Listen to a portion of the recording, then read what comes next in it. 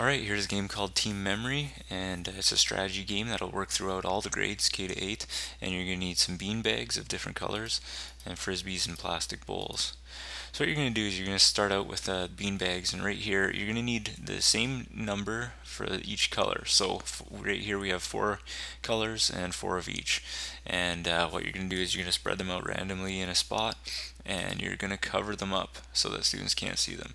So we've used frisbees, or you can use plastic bowls, whatever you have. And then you're going to create teams. They don't have to be of equal number, but right here we have 4 of each team color to match the bean bags. So basically the goal of the game is to be the first team to get all your colored bean bags.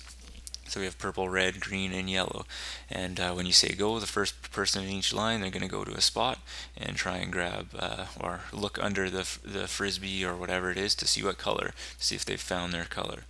As it looks like red and yellow have found their colors, so they get to bring their bean bags back to their group.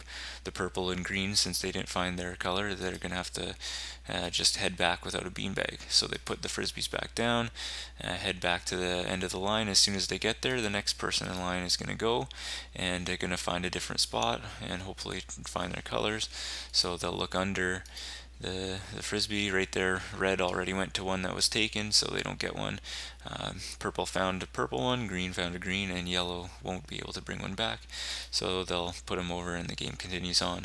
Just one last thing is you can tell the students use some strategy here. Try and not let the other team see when they're lifting up the frisbee or whatever, and try and hide it, so makes it a little bit more challenging.